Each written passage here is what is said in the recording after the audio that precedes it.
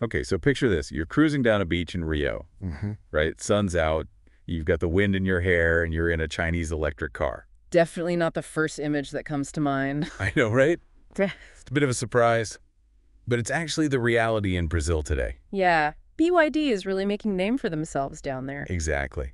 So we're going to take a deep dive into how BYD is electrifying the Brazilian car market. Should be fascinating. I mean, their growth has been incredible. Absolutely. We're going off this article from China Daily, and what's really interesting is this isn't just about cars.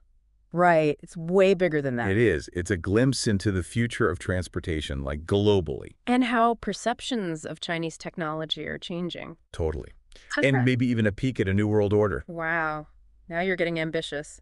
It's a story with big implications for sure, and we're seeing those play out right now in Brazil. Exactly. So let's imagine ourselves in Barra da Tijuca. Okay, fancy beach neighborhood in Rio. Yeah, exactly.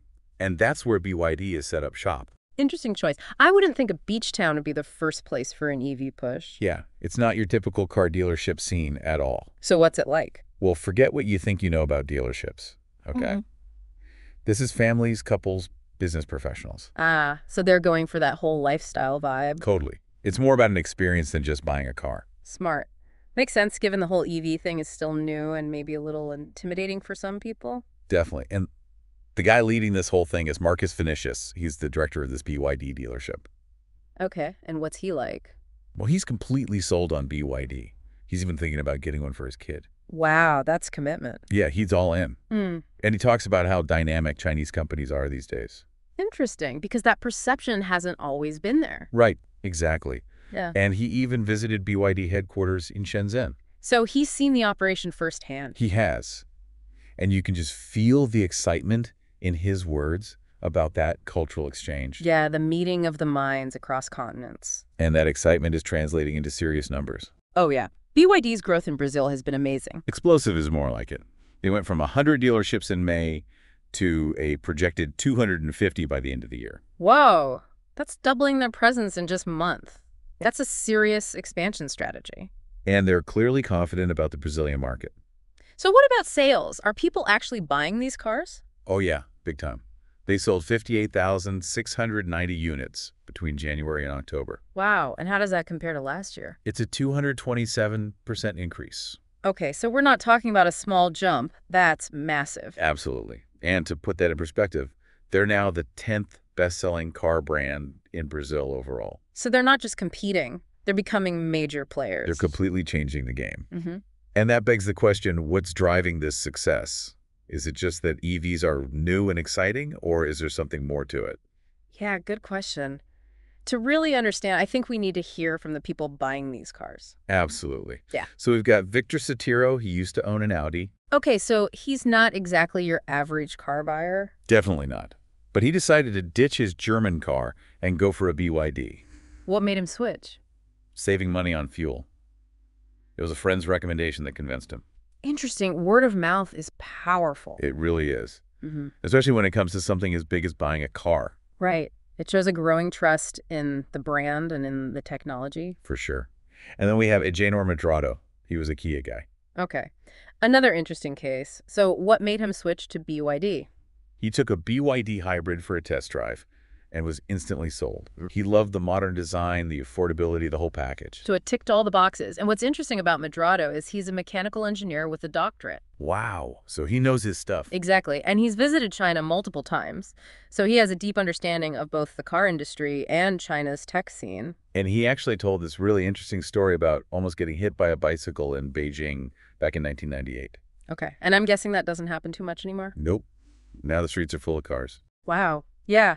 That really highlights how quickly China has developed. It does, especially in areas like transportation. It's a perfect example of how China has moved from being the world's factory to a leader in innovation. Exactly. And especially in fields like EVs and renewable energy. Right. And now they're exporting that expertise to the world.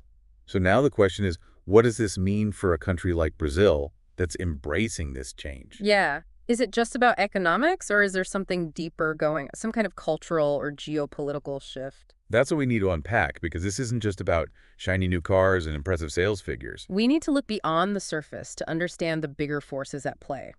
This is a partnership with global implications, and it's worth exploring what both sides stand to gain from it. You're saying this seemingly simple story of a Chinese car company taking over Brazil is actually a window into something much bigger. Exactly. And Yeah. to understand that bigger picture, we need to dive deeper into BYD's strategy, their technology, and their ambitions, because this is just the beginning of the story. And it's a story that could completely reshape how we think about transportation. Buckle up, because this deep dive is just getting started. I think for Brazil, this partnership with BYD is a huge opportunity to Yeah. become a major player in this whole EV revolution. Makes sense. And BYD isn't just selling cars there. They're setting up local production, creating jobs, pumping money into the Brazilian economy. So it's a win-win. Brazil gets an economic boost and access to cutting-edge tech, and BYD gets a foothold in a huge emerging market. Exactly. Then that- But some people might say it sounds a little one-sided. Right, like China's getting the better end of the deal. Yeah, that's a valid concern. Is this going to lead to economic dependence on China? Maybe even political influence? Tough questions. Brazil says they're being pragmatic, partnering with companies that help them reach their goals. Makes sense, no matter where those companies come from. Exactly. They see this as a chance to jumpstart their own EV industry and secure their energy future. Smart move. Thinking long-term. Yeah. It's not just about buying cars. It's about strategic advantage in a world that's changing fast. Yeah. And speaking of strategy, one thing that really impressed me about BYD is their vertical integration. Oh, yeah. That's huge. They control the whole process. Batteries, motors, the final car. That's a game changer. It sets them apart from a lot of the traditional car companies. In what way? Well, it gives them massive control over costs and efficiency. Right. They can streamline production, optimize resources, respond to the market quickly. It's a model that's working really well, and other companies are taking notice. So they've kind of cracked the code for sustainable transportation. Yeah, and they're bringing that to Brazil.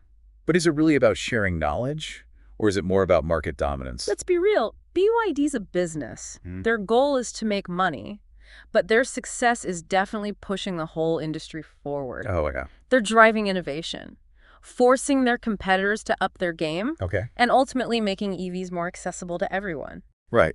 So let's bring it back to the average person. Someone listening to this right now who might be thinking about buying their next car. How does all of this affect them? Well, think about it. You have more options than ever before. You're not limited to those same old car brands anymore. Yeah, I mean, the market is changing so fast. Exactly. You can make a choice that reflects your value. Like sustainability. Exactly. Or affordability. Or maybe you just want the latest tech. So it's not just about the car itself. It's about consumer power. Right. You have the power to choose products that align with your priorities. That's pretty cool.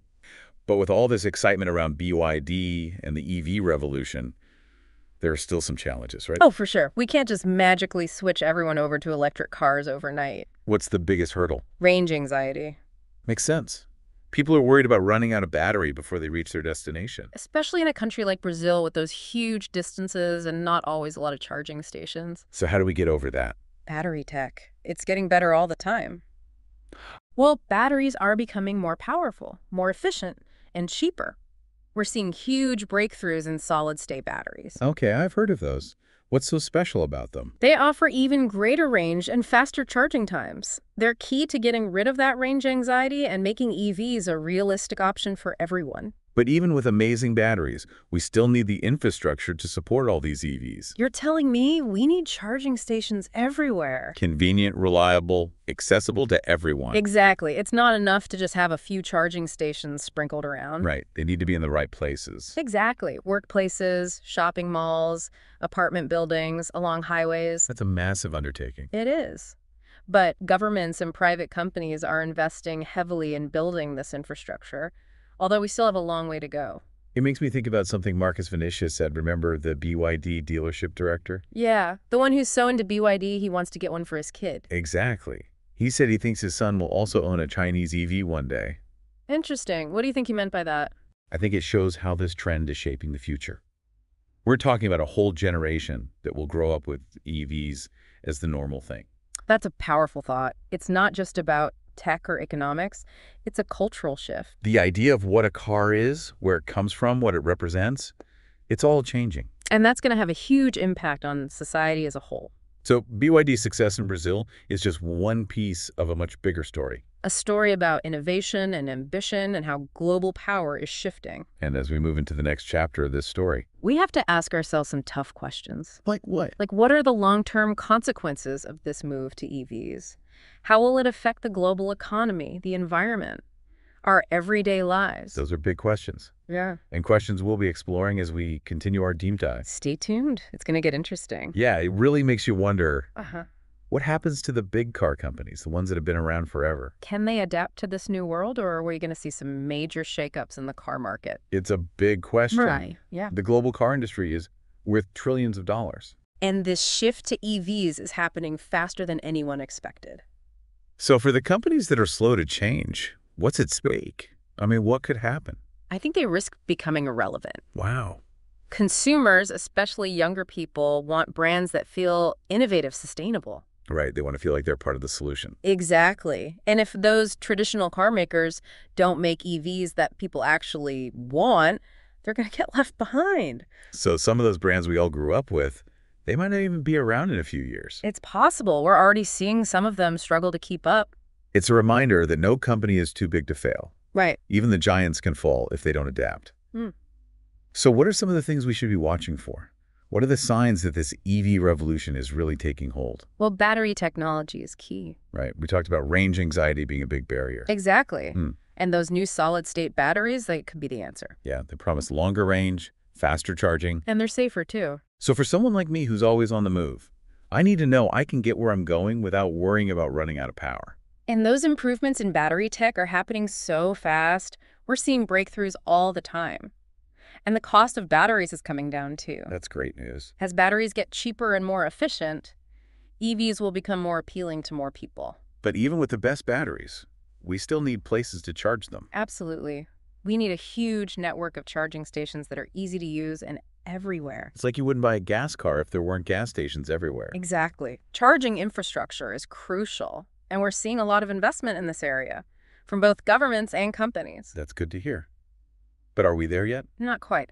We need to make sure those charging stations are in the right places using the same technology, and that the whole charging process is quick and simple. So there's still some challenges to overcome. There are, but I think what we're seeing with BYD in Brazil shows that this shift is happening. Companies are innovating, consumers are on board, and governments are supporting it. It's a complex system, but the future is definitely electric. And this transition isn't just happening in Brazil, it's global. China, Europe, the US, everywhere. EVs are gaining momentum, and as this trend accelerates, it's going to have a huge impact on our world. So what started as a story about a Chinese car company shaking things up in Brazil has turned into a much bigger conversation. About the future of transportation, how the world is changing, and the choices we all have to make. It's a reminder that we're living in a time of incredible change, and the decisions we make today will shape the future. So next time you see a car, think about where it came from, the energy that powers it, the technology that connects it. It's all part of a bigger picture, a story that's still being written. And the question is, what role will you play in that story? Thanks for joining us on this deep dive.